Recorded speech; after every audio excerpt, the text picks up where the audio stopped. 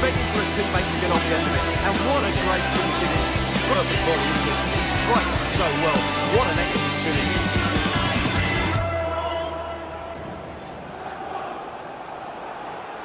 Hello and welcome back to the channel. My name's Alad for Set Play Gaming. This is the West Brom Career Mode. It's the Road to Glory with Aidy Boothroyd Season 6, the final episode 133. I'd do one final episode today just to wrap things up before we move on to EAFC. So coming up in today's episode, I am not going to be playing any games. I'm just literally going to be simming the final 6. This is what we've got on tap. Starting with the game against Brentford on the 16th, we're then going to travel to Nottingham Forest away. We've also got to play Aston Villa, and that will close out April. We then have 3 more games in May. I'm going to switch over to that calendar and play those as well. Manchester City away, Liverpool away, and finishing the season with a game against Leeds at home on the 21st of May. We're going to sim those, and then we're going to do a squad report and finalise everything and have a look at Aidy Boothroyd's career. I hope you enjoy this final wrap-up session, and let me know in the comments what you think. Alright, let's jump into these results. A 2-2 draw against Brentford to kick things off. And you can see here, Tavernier on 9 minutes with the goal for us. And then Bellingham on 71 to rescue us as we were 2-1 down after Palistri's goal. And jumping into the next game as we take on Nottingham Forest. This is away. We'll just quick sim this one as well. And we get a 2-0 win thanks to Dan Neil and Sheikh Doucouré. A good win there at the City Ground. You can see there's some pretty good ratings as well, which is most unusual. Usually you get slated on those ratings. And the next game is Aston Villa. We're going to be playing at home at the Hawthorns. Hopefully get a good result here against these. Oh, we go down 1-0. Barry with the goal after 9 minutes. Not good ratings this time. That's our first loss actually since the Chelsea loss back in episode 131.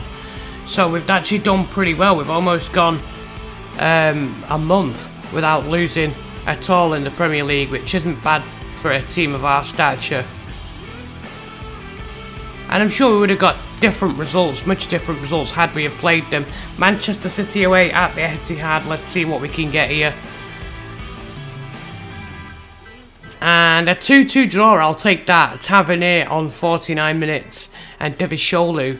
We're actually 2-1 down after Incapi had scored. But Devisholu rescues a point for us on the 74th minute. Definitely take that against Manchester City. Again, not good ratings across the board this time. That's one of the reasons why I've not been a big fan of using the sim feature. We're just using it really to finish off this career mode. And then we take on Liverpool away at Anfield. Probably expect a loss here. We get a 1-1 draw and Devisholu again to the rescue for us on 37 minutes. And Nico Gonzalez actually equalised on 83 minutes, so we were leading 1-0. Not good ratings to the centre backs there, or Campbell who came on. And the final game taking on Leeds United at home. Let's see what happens here. This is a 2-2 draw as well. Garan Kowal and Tavernier with the goals. And Lazaro and Stach for Leeds. And we finished the season with 14 draws in the end. And only 10 defeats, which is very, very respectable indeed. Certainly let me know in the comments what you think of our season. And so now we'll take a look at the finishing league positions.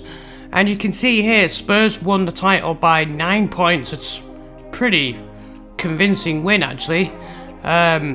City finishing second with 5 losses. They actually scored 74 goals, so Spurs were the top scorers. I know Julian Alvarez was actually playing for Spurs. He scored a lot for them this season.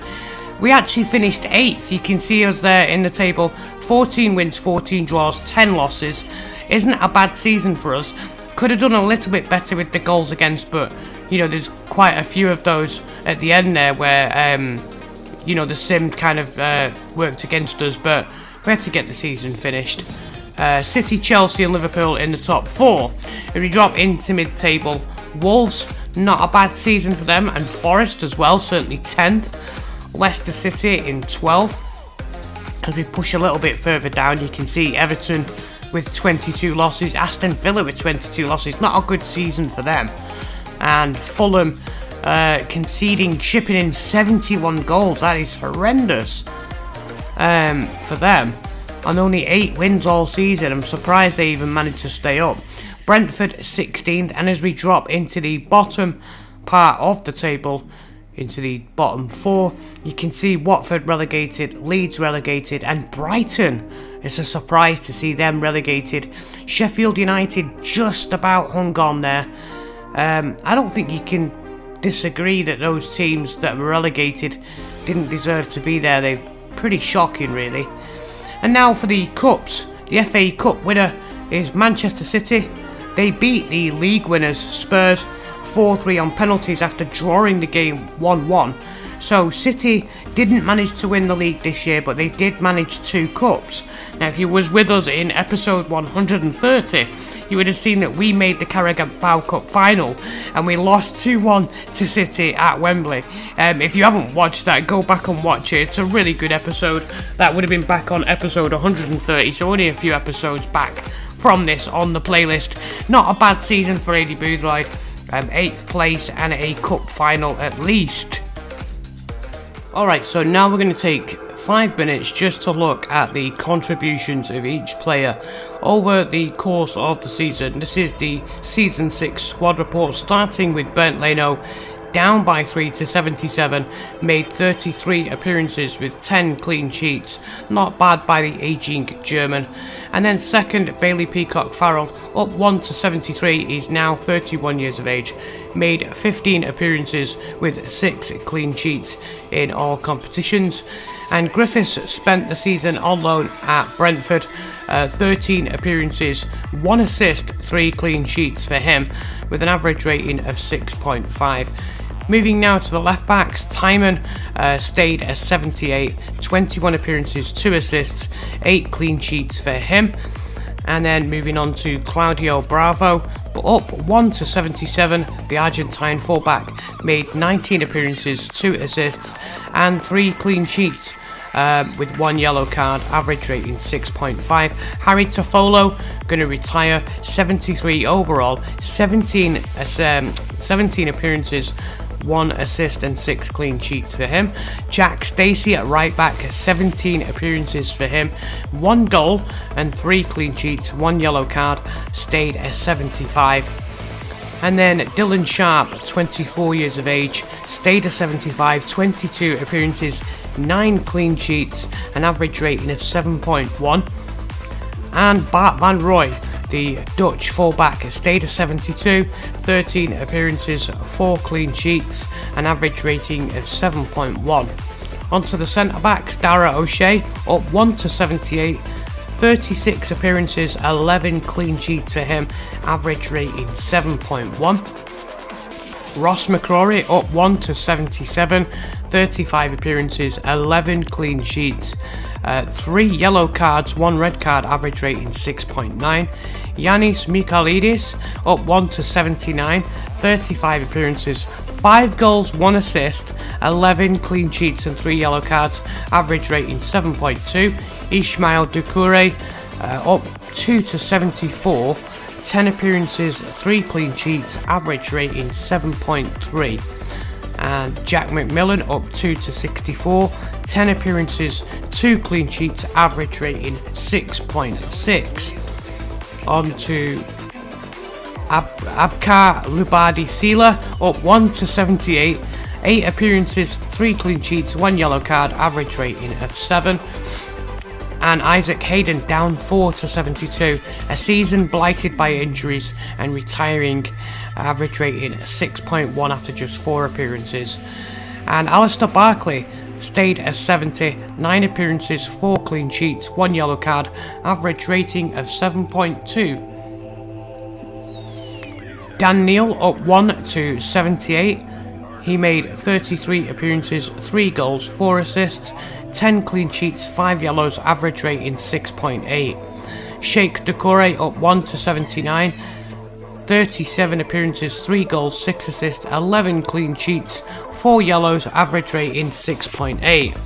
Joe Bellingham up 3 to 76. 28 appearances, 6 goals, 5 assists, 9 clean sheets, and average rating of 6.8. Idris El Mizouni stayed at 69. 17 appearances, 5 clean sheets, no goals, no assists, 3 yellow cards, average rating 6.5. Philip Owusu up 1 to 66. 14 appearances, 2 clean sheets, no goals, no assists, 1 yellow card, average rating 6.2. Milot Rashica up 1 to 76. 27 appearances, just the 1 goal, 4 assists, 7 clean sheets, average rating 6.3. Marcus Tavernier, 36 appearances, 6 goals, whopping 15 assists, 12 clean sheets, an average rating of 6.7. Garang Kuol, he made 30 appearances, 7 goals, 8 assists, 9 clean sheets, average rating 6.4. He stayed at 74. Halil Ibrahim Devisholu up 1 to 79, made 33 appearances, 16 goals, 2 assists, and 10 clean sheets, average rating 6.8. Kelechi Iheanacho is stayed at 78, 30 appearances, 12 goals, 1 assist, 8 clean sheets, average rating 6.5. And finally, Therese Campbell up 1 to 77, 22 appearances, 3 goals, 6 assists, 2 clean sheets, average rating 6.3. And so we can finally take a look now at the summary of Aidy Boothroyd's career, starting in Season 1 with Stevenage. You can see here we played 57 matches in this career first season, 39 wins, 10 draws, 8 losses. We actually won the League 2 title this year. You can see that there on the EFL League 2 marker. That was the first season. In the second season, we were in League 1. We finished 12th, but we also won the Papa John's Trophy. We played 61 matches, won 27, drawn 18, lost 16, scored 90 goals, and then conceded 69, so we conceded a lot. But we consolidated our position in League 2. This is still with Stevenage in Season 2. Moving over to Season 3, we stayed with Stevenage, and in this one we finished first in League 1 in Season 3. 62 games played, won 42, drawn 10, lost 10, scored 118 and conceded 46. And this means then that we were promoted to the Championship. This is where things get really, really difficult. And as we jump into the Season 4, there's actually a split. So this is the stats with Stevenage for the first month or so.